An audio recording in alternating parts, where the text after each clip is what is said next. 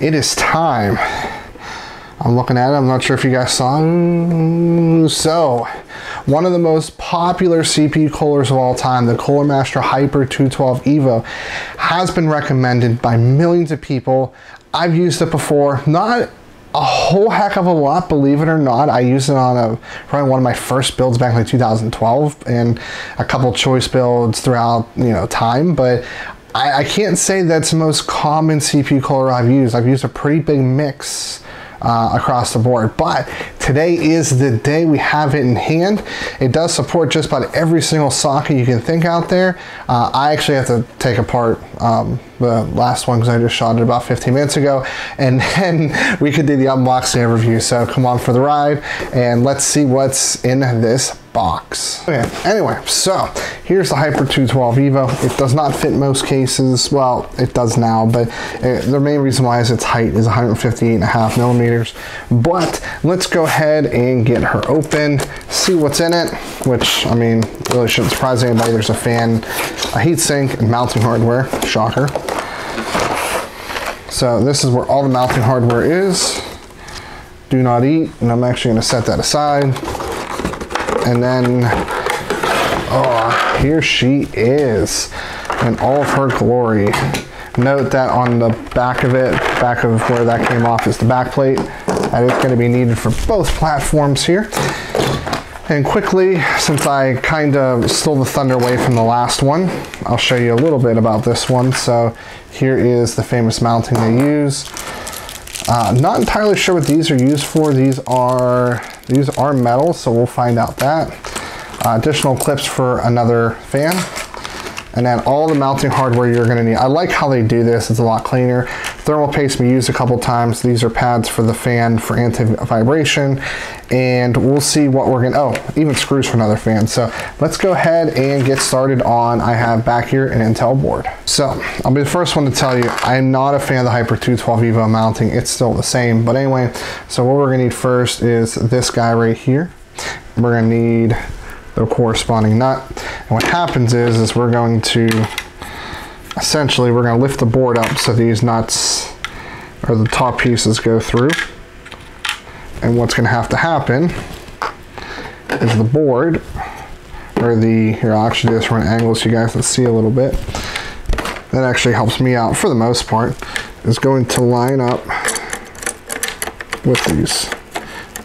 Now, ultimately, you're probably only going to be able to do, as you're finding out very quickly, we're going to do one at a time. So what we'll do is we'll get this one all the way through, just like that.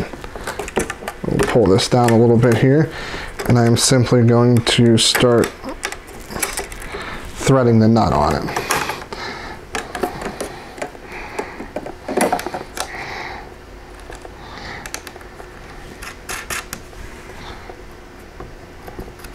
Want to get all the way down with your hand if possible. Not all the way down to the point where it doesn't want to move, because if you have to make any adjustments, then you have to unthread it. And then I'm actually going to the other side of the board and see where this lines up here. Okay, so that one is all the way through.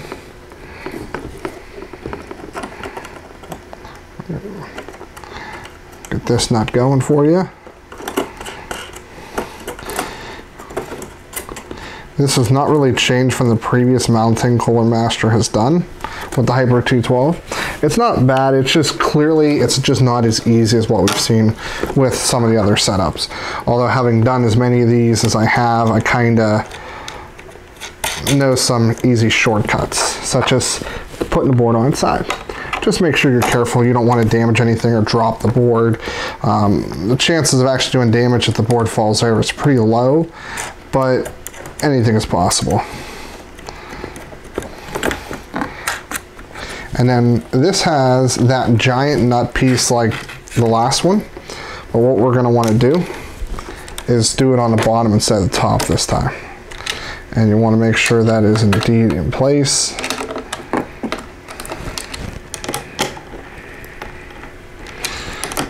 And it pretty much has a hard stop, so don't try to over twist it.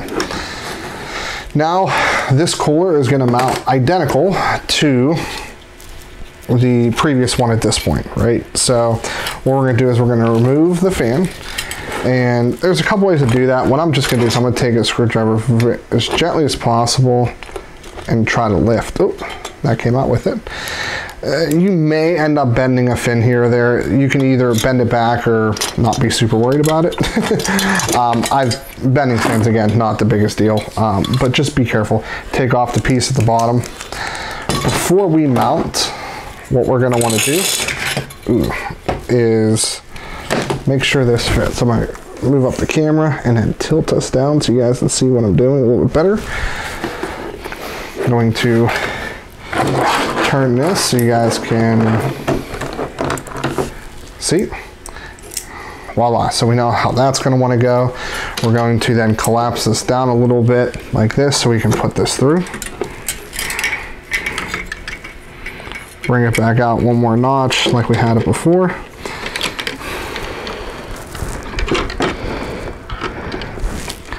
Now I'm noticing there's going to be quite a bit of a tension on this one.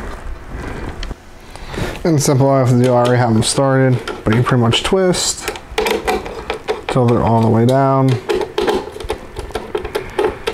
Do note, it actually took a lot of force in the middle on this particular one, so just be cognizant of what you're doing. Just keep that in mind.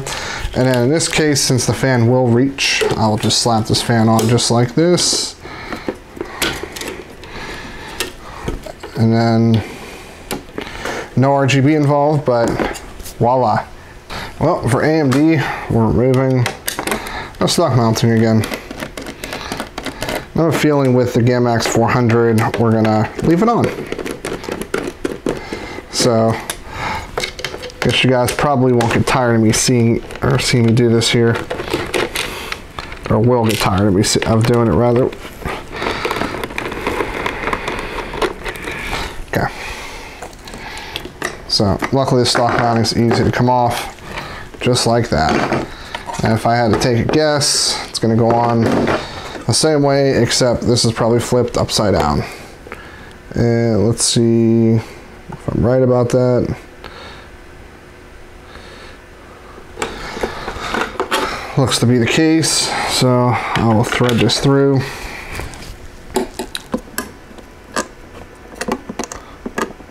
Let's say it's probably this one. Yeah, it looks to be all the outer ones.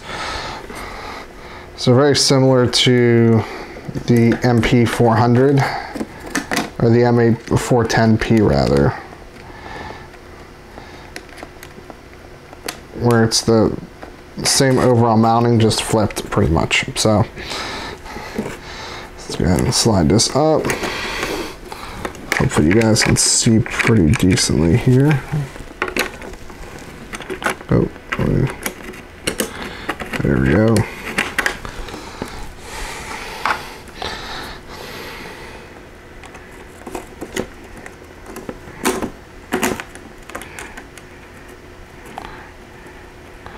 Come on.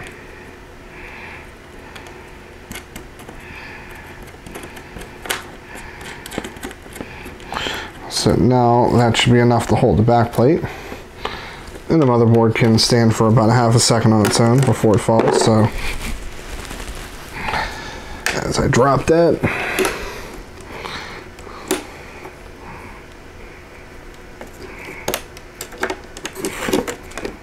there we go.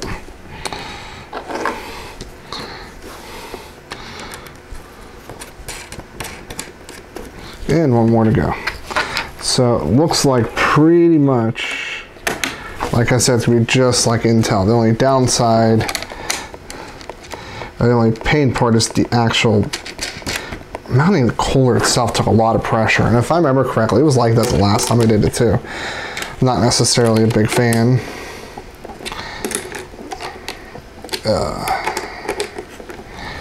Let's try to ideally do this with a screwdriver.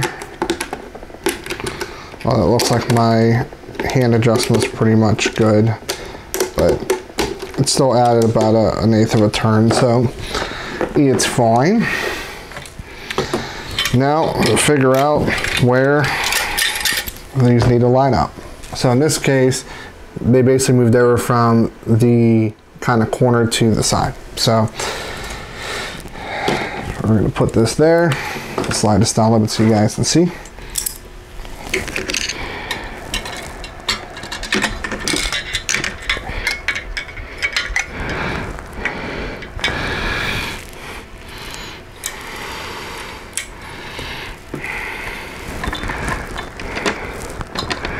So it looks like it's just going to be like the Intel, where it's going to take a lot more pressure than I particularly like, but so be it.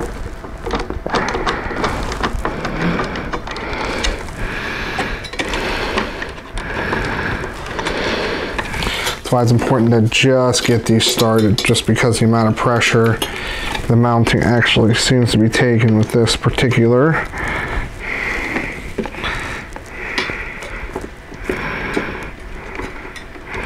cooler here. So I'm just going to tighten it down halfway just because I want to make it easy to get off, but there is pretty much a hard stop, so you don't have to worry about that. And just like before, we're going to plug in to the fan header here first. Make sure it reaches over the top, which it does, not by a lot, but it does. And in this case, we're actually going to remove the front RAM slot. I talked about doing that earlier. That does, for in some heat sinks, make sense. So we'll do that, and then we'll go ahead and fire this guy right back in. Hey, you guys just saw free RAM installation as well. So there you go. She's installed, the famous Hyper 212 Evo. So thank you guys for tuning into this unboxing overview and installation of the Cooler Master Hyper 212 Evo on both AM4 and LGA 1150X. So hopefully guys, you found this video informational and useful. If you did like it, hit that like button. Hit the dislike button if you didn't like it. Consider subscribing or buying this from Amazon with my affiliate code below. It does help me out a little bit, but hey, every little bit definitely helps. And next is the Deepcool GAMAX 400. So I've already done a video on that, but I want to do a video kind of like this. So thank you guys for tuning in. This is Steve from PC Budget Solutions, and I'll see you later on down the road.